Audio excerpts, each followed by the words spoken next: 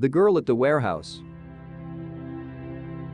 My dad worked as a warehouse admin. His job involves administrating the ins and outs of items in the warehouse. There are even times that some big truck overseas or other states would reach at around 2 a.m. and my dad would have to go there to check out everything on set.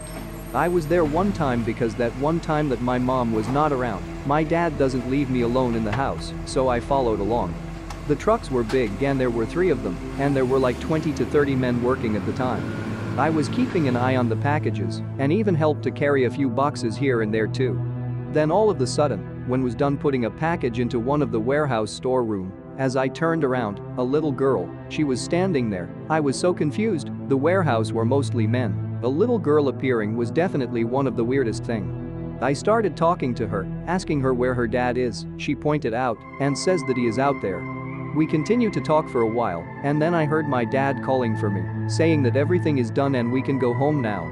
Then I started hearing all the trucks leaving. I was worried that the parent would worried about their little girl, so I quickly walked out calling out to them, telling that the little girl is in the warehouse. One of the men heard me calling.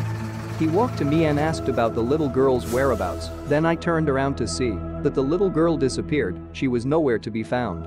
I stood there confused as the man took up a few chains and locked the storeroom door with the girl still not in sight. Remember, I said my mom was not around that night?